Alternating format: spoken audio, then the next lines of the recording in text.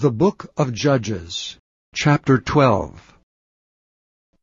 And the men of Ephraim gathered themselves together, and went northward, and said unto Jephthah, Wherefore passest thou over to fight against the children of Ammon, and didst not call us to go with thee?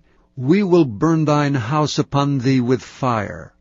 And Jephthah said unto them, I and my people were at great strife with the children of Ammon, and when I called you, ye delivered me not out of their hands.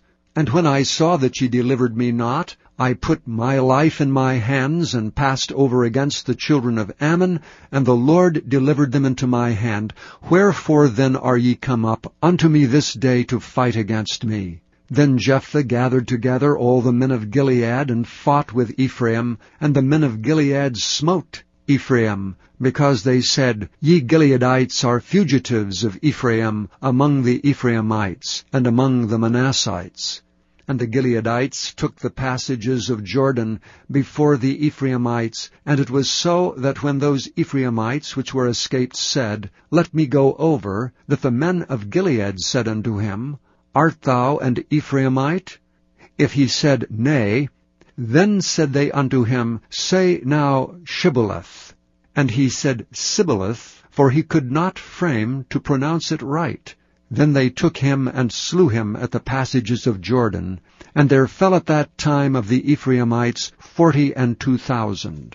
And Jephthah judged Israel 6 years. Then died Jephthah the Gileadite, and was buried in one of the cities of Gilead. And after him Ibzan of Bethlehem judged Israel. And he had 30 sons and 30 daughters, whom he sent abroad, and took in 30 daughters from abroad for his sons. And he judged Israel 7 years. Then died Ibzan, and was buried at Bethlehem. And after him Elon, a Zebulunite, judged Israel. And he judged Israel 10 years. And Elon the Zebulunite died, and was buried in Aijalon, in the country of Zebulun. And after him Abdon the son of Hillel, a Pirathonite, judged Israel.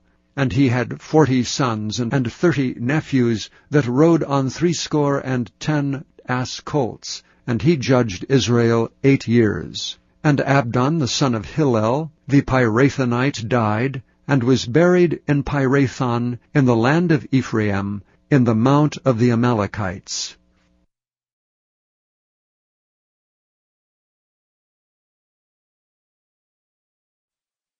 Thank you for listening to this recording of the King James Bible produced by Audio Scriptures International.